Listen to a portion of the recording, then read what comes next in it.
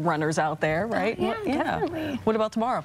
Well, tomorrow we're going to see more clouds around. I know we finally saw that sunshine today. And now the clouds take over. Yeah, and then the clouds come right back again. So what we saw today isn't going to last very long. Tomorrow the clouds come back, and we do have some rain in the forecast as well.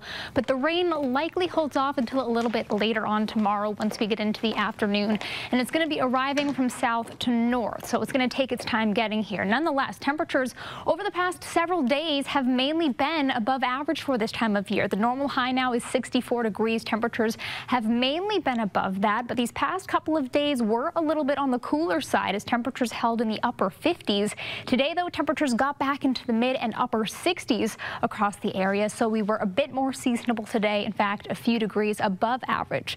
As we get into Monday, though, the clouds are going to be thickening back up again overnight here into the day tomorrow, and we do have some rain that's going to push into the area likely by Monday afternoon. And as we head through Monday night, high temperatures on Monday, though, will still be fairly seasonable. Most places should still be able to get back into the lower 60s, but spots further to the south may hold into the upper 50s as you see those clouds thicken up, and the places further south see that rain first. So the places further south, that's where you're going to see some slightly cooler temperatures tomorrow.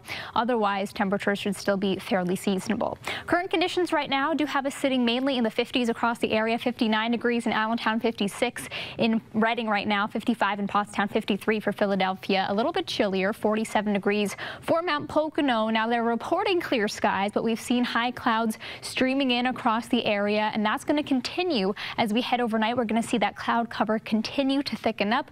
So by tomorrow, we're going to be left with cloudy skies, and that's thanks to this system down to our south, this organizing area of low pressure over the Carolinas. That's what's going to work its way up to the north and east, and that's going to bring the rain as we head through the later part of Monday and then through the day Tuesday as well. So this area of low pressure works its way up the coast here. We are going to see the rain and drizzle, and also we're going to see breezy conditions by Tuesday too. So that's what we're looking out for through the early part of the work week. It is going to be a bit unsettled over these next couple of days. So here's the future satellite and radar. That area of high pressure that was in control today, that's going to continue to shift offshore as we head overnight, and this system continues to develop overnight into the day on Monday. This continues to work its way up to the north and east, and we're going to see the cloud cover continue to increase into Monday too. So the clouds are with us over these next couple of days. The rain arrives as well. But here's Monday morning, and what's happening is this system's encountering a lot of dry air that was in place today. So it's going to take a little bit for that rain to be able to actually get into our viewing area.